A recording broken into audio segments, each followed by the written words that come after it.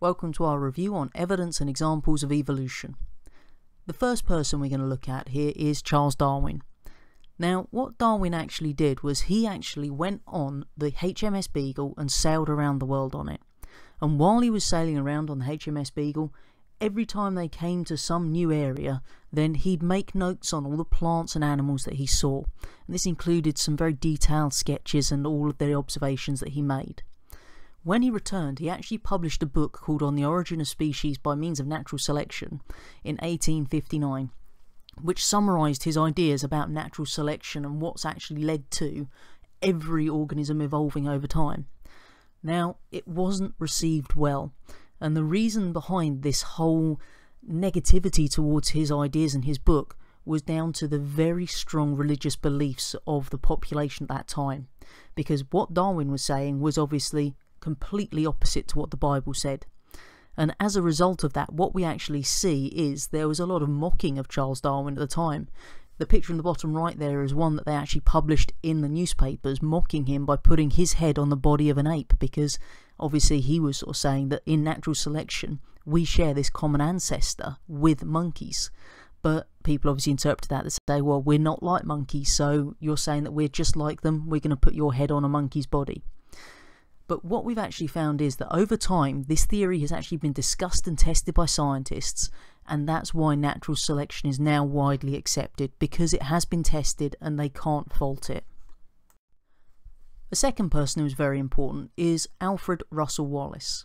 Now, he was a Welsh biologist working at the same time as Charles Darwin, but he never really got the same recognition. He also collected a lot of evidence and came up with the same idea as Darwin to explain it.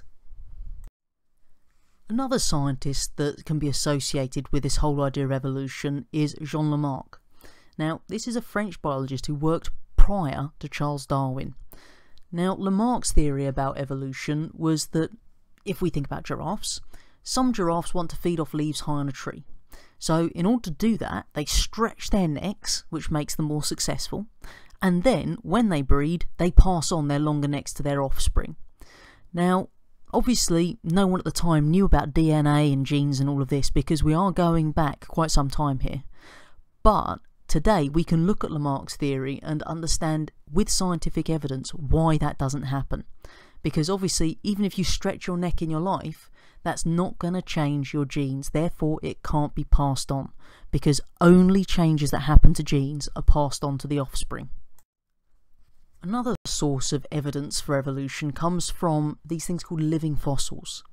Now, these are organisms that have not changed over millions of years, and this could be down to the fact their environment hasn't changed. So I've given you three examples at the bottom there. You've got the coelacanth on the left hand side, shark in the middle, and crocodiles on the right.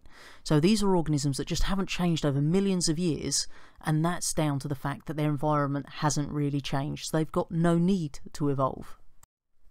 If we consider examples where we can see evolution having taken place, the first one is the peppered moth. So what we actually find is that the pale moth, which we can see in the bottom right corner there, was actually very well camouflaged against light bark of trees. However, when it came to the 1800s and the Industrial Revolution kicked in, then the trees in those industrial areas became very soot covered and the actual bark became much darker. So as a result of that, we can see on that picture at the bottom right that the pale moth stands out, whereas the darker moth blends in perfectly. It's well camouflaged. So the light moths became eaten by the birds much more, and that meant that the dark moths were the ones that then survived. They reproduced, and therefore the dark variety became more common. Our second example of where we can see evolution is in antibiotic resistance in bacteria. Now, hopefully you remember that antibiotics are drugs that are used to kill bacteria off, but some bacteria have a mutation that makes it resistant to the antibiotic. So that means that the bacteria won't be killed by it. Any of the offspring that come from that resistant bacteria will inherit that gene, so they will also be resistant. So we obviously have a clear example of antibiotic resistance in the fact that we are seeing more and more bacteria becoming resistant to our antibiotics as time goes on. The third and final one is warfarin resistance. Now, warfarin is a rat poison that we've used for a good few years now.